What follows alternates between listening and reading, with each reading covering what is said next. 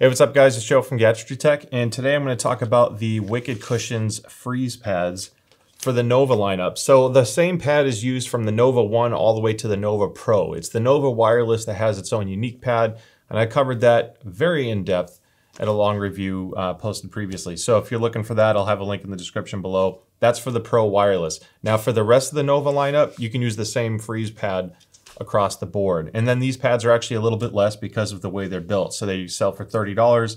The all black version, which is on the Nova 7 right now, sells for $28. Now this was sent to me for review, so thanks to Wicked Cushions for that.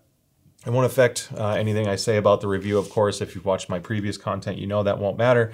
But I do want to thank them, give credit where credit's due type thing. Now I will have links in the description below. The links will have Amazon and the Wicked Cushions stored direct. That'll save you 15% off if you use those. Make sure you disable ad blocker if you go to Wicked Cushions, but I do have unique discount codes for both. So visiting the site will get you some savings there. Just wanted to pass that along. Otherwise, feel free to buy it however you want. With that being said, I'm going to talk about comfort, my actual everyday usage, real life experience. Then we'll talk about how it impacts sound quality, you know, the measurements, tuning, all that good stuff. So use the chapters below if you want to save some time. I'm going to try to condense this a little bit to make it easier and faster to consume. So with that being said, let's dive in.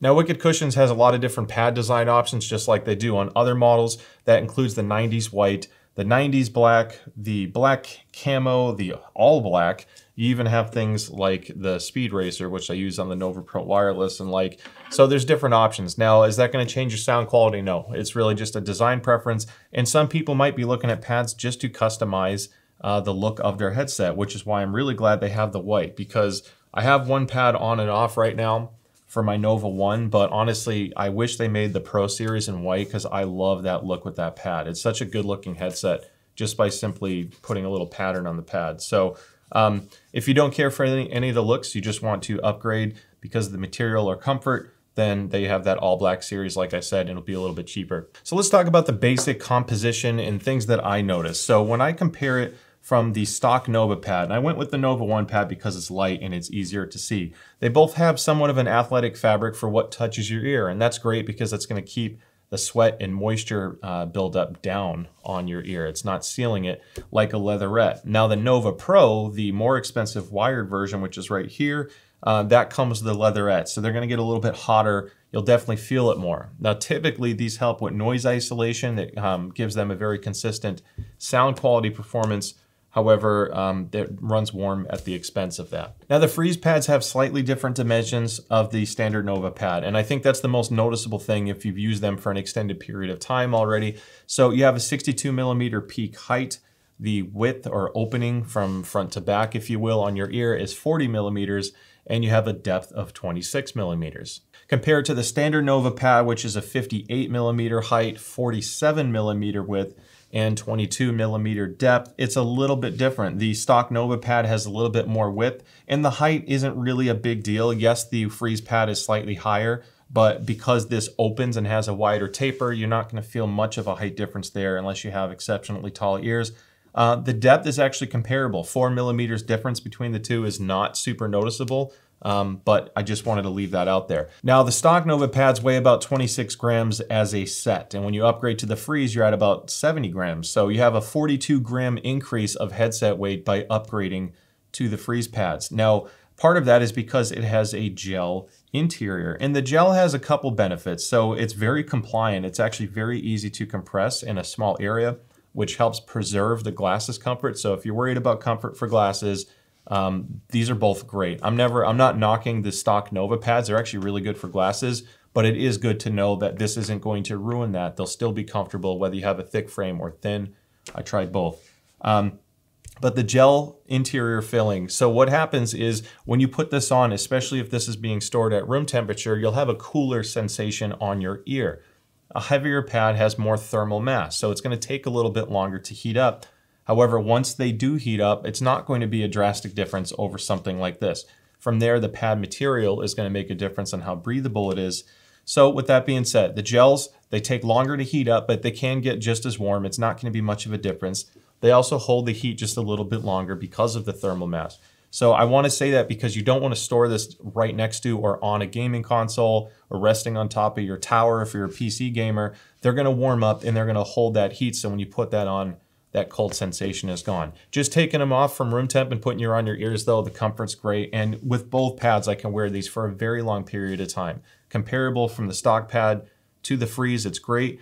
Compared to the Nova Pro pad, I like the FreeZe and even these pads much more, honestly. The Pro pad does get warm after a while. Now, the other benefit of going with the gel pad with this material, with the leatherette exterior, because it's only the sport fabric and what touches your ear, is a denser pad is going to isolate some noise better from your exterior sounds. So if you're playing in a noisier environment, a gel pad is going to block a little bit more noise on the outside. It also has the benefit of reducing how much noise leaks out of your headset. So if you're playing next to someone who doesn't necessarily want to hear your game, the gel pad is going to help cut some of that noise down. It's not perfect, but it is an improvement. And that's just one of the pros of going with a heavier, denser pad like this. Now, I like to show pad compression tests because I want to check if the compression is uniform or not, or if it distorts on your ear, because this is what you feel. And the stock Nova pads are actually great. They actually compress outward more, so you still maintain that level of comfort in your ear. That's why they've been so comfortable to wear. You go with the FreeZe pad, it is slightly different. It's a little bit more symmetrical, which is more normal. This isn't a bad thing. It does compress a little bit on the inside, but because of the clamp force of the Novas, the most compression you're going to get is about 1 or 2 millimeters. And honestly, it's not going to make a big difference. It's not going to shrink up and start hugging your ear. I will say on that note, because this pad is slightly more narrow, I do feel a little bit of contact behind the tops of my ear. Nothing painful at all. It's just present. I know it's there. On this, it kind of disappears a little bit. However, with this pad being as compliant as it is and the way it compresses, it reduced some of the hard points of clamping pressure. I actually thought the Novas were one of the more comfortable headsets I reviewed in the past 6 months. They really are exceptionally made product as far as pad and comfort goes. However, it's more noticeable, especially on the Nova 1, which seems to have a slightly higher clamp force, is I get a little bit of jaw pressure right here in stock form. So I was a little nervous that going with a slightly thicker pad, if that would actually increase the clamp too much and make it uncomfortable. The difference in thickness is so minimal, it didn't really do that. However, it did alleviate the jaw pressure I was getting. So on the Nova 1, it is a more noticeable improvement there for comfort. As the clamp force lightens up on a couple of the other models, it just might be my model variance, if you will, for build quality. But on the lighter clamp, the difference was less noticeable. However, both pads still very comfortable there. And then when you get to the pad compression of the Nova Pro, well, this is a fairly similar thing to the stock pad. It's just a leatherette. You can see the seal maintain and how it kind of starts turning into a nice donut. That is what it is. It's not going to, again, impact your sound negatively because of how minimal the clamp is. That's just how it looks when it's on your ear. So now we're going to get into sound quality, and there's a few ways to look at this. There's the whole subjective side and what people may notice. There's the measured stuff, and then we'll talk about EQ tuning. So I'll be honest, surprisingly, on the Nova 1 and the Nova 3, which is the USB variant, I noticed very little change in sound quality. It was almost the same as the stock pad. So with that being said, if you're concerned about how it impacts those, you can pretty much plug and forget. That's especially beneficial on something like the Nova 1 because it's an analog headset. You have very limited tuning options unless you use additional software, whether it's Sonar on PC or like the Atmos app for Xbox, but PlayStation owners wouldn't have that capability. So if you like the Nova 1 sound, but you're playing on PlayStation, you can switch to the FreeZe pad and still maintain nearly identical sound performance. I will show measurements. The same thing translates to the Nova 3. However, you can do some tuning, which I will do here shortly in the video to kind of make the most of it.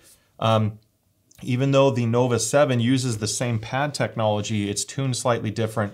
And the way it interacts with this baffle design and all this other stuff, long story short, there is a noticeable shift in sound quality. It wasn't terrible, but I did find that I wanted to tune it a little bit to get back some of that punchiness and detail that I like on the Nova 7. On the Nova Pro is a significant difference in sound quality. I tend to EQ things, if you haven't known from my other videos, and mainly to fix some issues I have with headsets. If you have a really good headphone, I don't believe in doing excessive EQ because that's kind of what makes a high-end headphone unique. However, on gaming headsets, they may not be tuned to your liking. That's why we EQ, or some people do it for footsteps, or making engines have a stronger hum to them or vibration. when you're playing a racing game. So I want to talk about measurements and EQ tuning now to get the most of it. And then hopefully by the end, you'll know if this is the right pad for you or not. Now, I took a different tuning philosophy with this lineup than I have in the past, and that's partly because I think how some of these headsets are used. So some people may be buying these for console use or console plus PC use. So what I did this time was I did the tune to the best that I could on the DAC, meaning that the Nova 3, the Nova 7, and the Nova Pro, there's internal settings you can save to the headset to make it perform and sound better. And by doing that, you'll get the best benefit you can for console. So if you play on PlayStation or Xbox, you'll be good to go. And then I use Sonar to fine tune it for the applicable headsets to just give you the little extra edge on PC that just simply isn't attainable without using Sonar. So on the Nova 1, I went straight to a Sonar tune because there's no DAC built in. The Nova 3, I'm doing a DAC tune plus Sonar, and the same thing with the Nova 7 and Pro. So with that being said, I'm gonna start with all the DAC tuning for the Nova 3, 7, and Pro first, and then we'll get into Sonar. Now, again, when I mentioned this earlier, comparing the stock pad to a FreeZe pad, you can see the frequency response is nearly identical. You have almost the same bass characteristics. Even the treble energy is almost the same. Now, there's a couple extra spikes around 10,000 hertz, but overall, it's a very comparable sounding pad, which is great because it minimizes the impact it has on the game, music listening, etc. Now, if you look at how the Nova 3 sounds compared to a Nova 7 stock, you can see that the slight pink line here, the Nova 7 has a different bass performance and slightly different treble, and there's a bigger impact when you switch to the FreeZe pad. So the green line is what happens when I put the FreeZe pad on, and you can see I lose some bass energy and it does negatively impact the treble as well. Overall, there's just a reduction in volume, so we're gonna do some things with the DAC to improve that. And a similar thing happens when you look at the Nova Pro. Going to a FreeZe pad does reduce some of that bass. Overall, the treble remains surprisingly similar, but you do lose some of that energy and punchiness that you might be used to because we're changing pad material. So with that being said, let's look at tuning. So if you want to freeze this here, this is the tune that I use with the Wicked Cushion pad on the Nova 3. Again, just using the DAC tune before Sonar. So we have bass 64 hertz at plus 1.5, 180 hertz at minus 3, 500 hertz at plus 1.5, 1K or 1000 hertz at minus 0.5.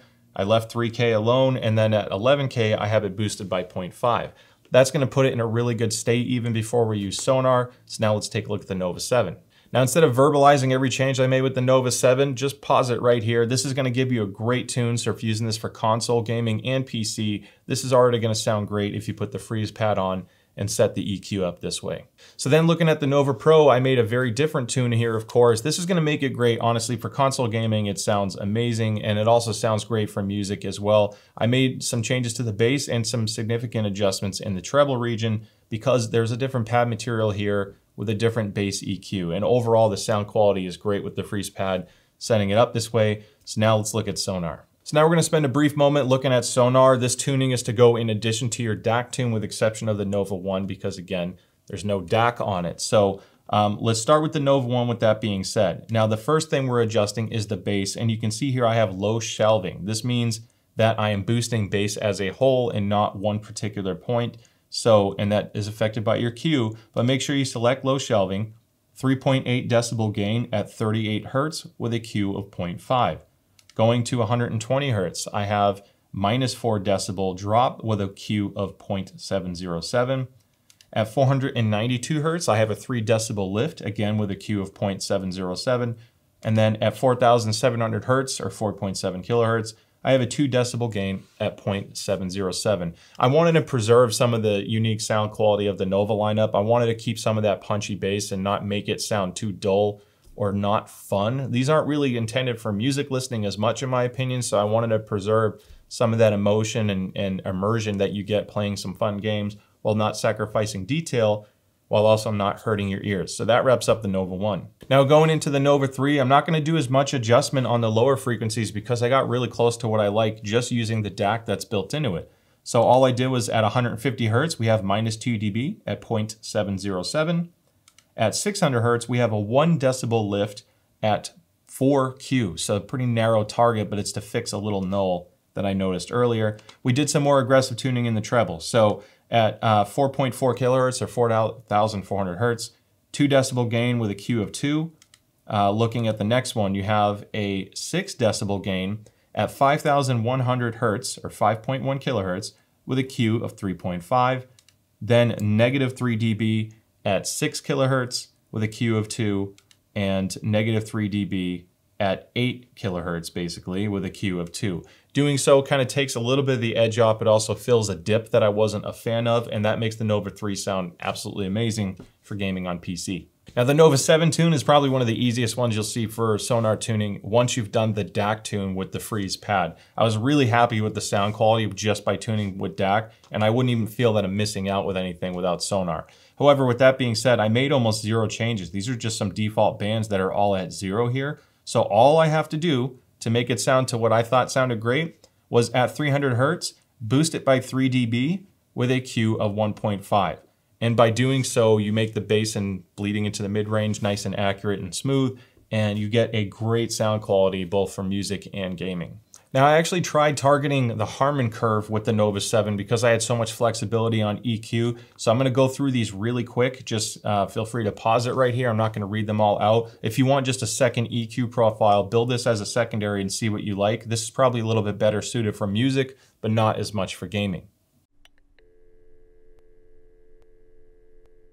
Now I made quite a few more changes with the FreeZe pad on the Nova Pro. So with that being said, let's take a look at the Sonar tune. So you have a negative 2 decibel drop at 30 Hertz with a Q of 1.5, plus 3 dB at 56 Hertz with a Q of 1, minus 1 dB at 120 Hertz with a Q of 2, 2.5 dB lift at 345 Hertz with a Q of 1, 1.5 dB gain at 1.4 kilohertz with a Q of 1.2, negative 2 dB at 2.82 kilohertz or 2,820 hertz with a Q of 0.707, 5 decibel lift at 4.4 kilohertz or 4,400 hertz, Q of 1, and then a 4 decibel drop at 8 kilohertz with a Q of 7. I found that the end result of that works exceptionally well for music listening too. So whether you're gaming or listening to music, you're gonna get all the detail without any of the ear fatigue, but it also preserves some of the more natural sounds that certain instruments or voices can have, making the Nova Pro a great option for mixed content use. So yes, yet another long video just about ear pads. There's honestly so much to discuss with pads. Pads are like the biggest change you can make to a headset outside of like drastic EQ. But as far as physical mods go, pads can change the sound a lot. Keeping it simple though, pads can be fun. Now on the Nova 1 and 3, you can literally just swap it and go have a good time. So if that's all you care about, hopefully you skip to the end of this to get that final verdict. But I like them great on that. The comfort was always fine, but I think the biggest benefit I got, in addition to the really cool looks, because I love like the 90s white on the Nova 1 in white, is the reduction of pressure on my jaw. So it was a little bit more comfortable for me. When you step up to the Nova 7, I loved the Nova 7 with stock pads. I find that the upgraded pads aren't hurting it much at all as far as imaging goes, but again, you get the benefits of the gel. It still works really well for glasses. It's not really a drawback per se. It's more of like you're adding your own custom flair to your headset, and it is a little bit more comfortable and cooler for those shorter bursts of gaming. Long term, it's comparable, so at least you're not making it worse. On the Nova Pro, I actually think the pad is a benefit more than any other headset here, only because the leatherette pads on the Nova Pro get warm. And although gel isn't perfect, it is a noticeable improvement in long-term comfort, in addition to making it kind of cool and unique. Again, just kind of going back to that whole thing. So it's up to you if you think pads are worth it or not. I think for $30, even before the discount, it's a good option, especially if you're just looking to customize it. And the biggest takeaway here is you can swap pads and not totally kill your sound quality. It can still be very enjoyable with or without EQ in a lot of these cases. So with that being said, thank you so much for watching. I hope you found this review helpful, and I will see you at the next one.